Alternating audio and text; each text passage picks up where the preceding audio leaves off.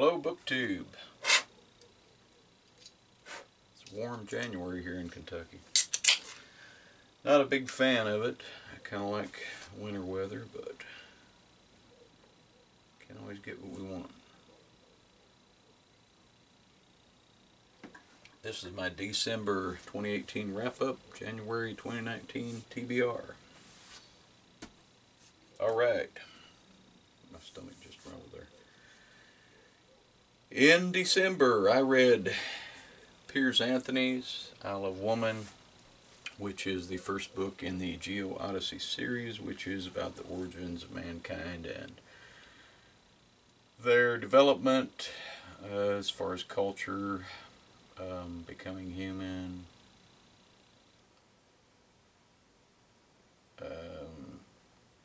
going from hunter-gatherers to actually forming towns and stuff like that.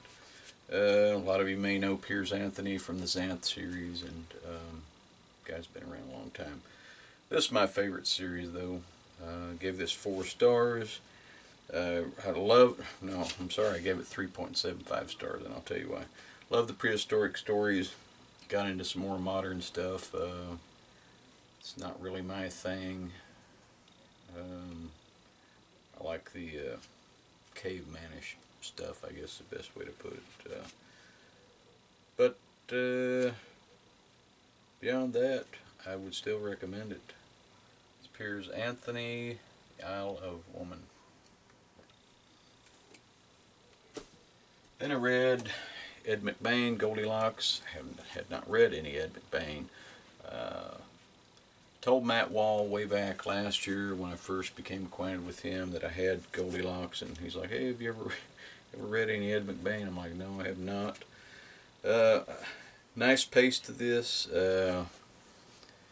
Obviously, it's a murder mystery. There are several suspects. You try to sort it out as you go along,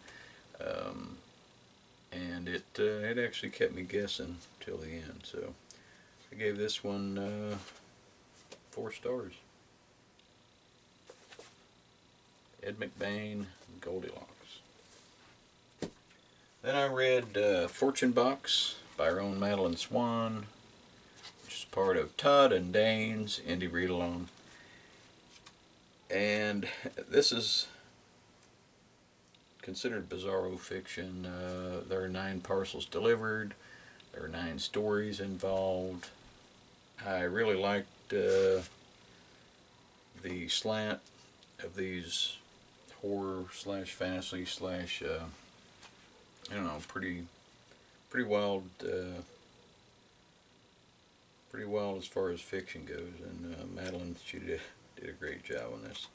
Give it 4 stars.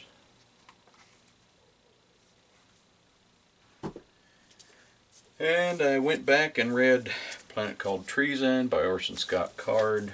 I had read this book way back when I was a teenager, which, let me see when this is published, just to make sure I'm not stumbling here. I want to say 79, but I might be off on that. Come on, thumbs, work. Well, you son of a...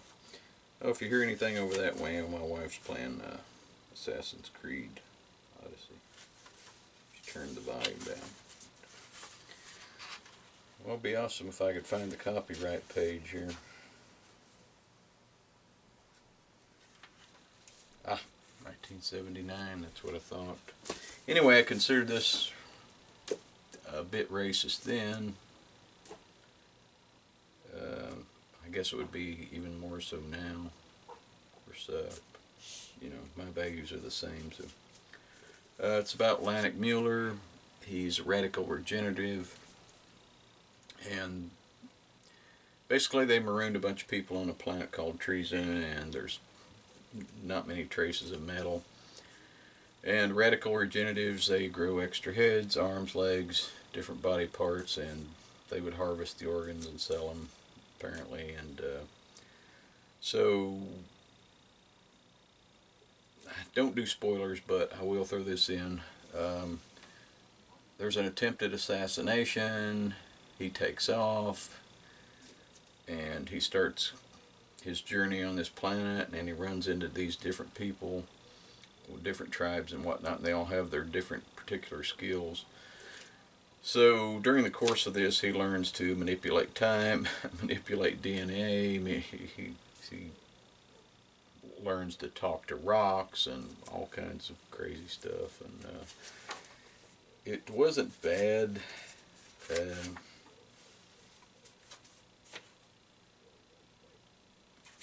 I actually gave it 4 stars. Said you have to take it for what it's worth. Like I said, it was published in '79, so for some reason I was thinking Jenna from Bibliofilth, she had a problem with Orson Scott Card. I might be wrong on that. That'd be going way back to one of her other videos. Maybe she can shed some light on that. Then I read actually a YA, which I don't often do, but my youngest boy had this book. It's The Rag and Bone Shop by Robert Cormier, who I want to say that he wrote The Chocolate War, yeah. Robert Cormier. I always want to confuse that with Daniel Cormier because I'm a UFC fan. But this has to do with the murder of a young girl, and this person's a professional as far as interrogations go, and it really gives you some insight as to what they put people through when they try to find out whether they're guilty of something or not. And it's a bit heart-wrenching. I mean, I enjoyed it, even though it was a bit painful to read. Here's a quote from it. I must lie down where all the ladders start in the foul rag and bone shop of the heart. It's by Yeats. Gave this 4.5 stars. I think this might have been one of Robert Cormier's last books. Now for my January TBR. I have Shiloh by Philip Fracassi. Might be saying that wrong. This is a Civil War era, well, actually a Civil War era horror story. Let me see how many pages I'm in. I'm 22 pages in. And I saw this on Weird Reads, Jason, and he talked it up pretty good, so I figured I would give it a whirl. I'm liking it so far. Then we have Dune Messiah by Frank Herbert. Everyone knows about this book. Apparently we're doing Dunuary. I think that might be Dane Cobain's brainchild. I was going through YouTube there the other day and I was like, heck, count me in. So I know that's, if we're doing this as Dane, it's Mindy from Mindy's book Journey, and I forget who else, but so we'll see. But then I have The Recruit by Robert Muchamore, and this is about cherub agents who are between 10 and 17, and they go out and gather information on terrorists and whatnot. So I won this in Matilda Gothica's contest, and I was supposed to read it last month, but I didn't get to it. But I'm going to this month. So then I have Star Trek IX by James Blish, and this is a book that was sent to me by Mark over at Richardson Reads. He sent me several Star Trek books, and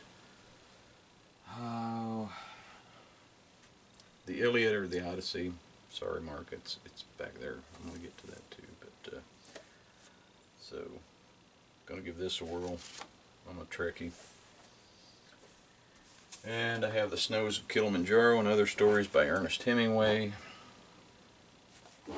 There's Hemingway on the back. This was published in,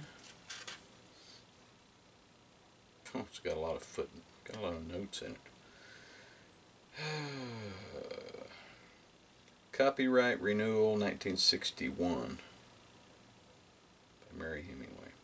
So, Snows of Kilimanjaro and other stories. Then last but certainly not least is The Trader of Saigon. Oh, that's raised lettering. By Lucy Cruikshanks from Book X. There she is. Cool. And this is part of Todd and Dane's indie read-along. Although she's not quite an indie author, she's part of the community, and Dane read it, and now I'm going to read it.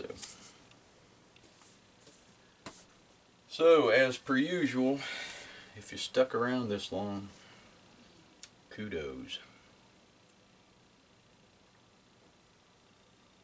Thanks for watching, and stay tuned. I might shoot another video. I won't wait a frickin' month this time. Bye.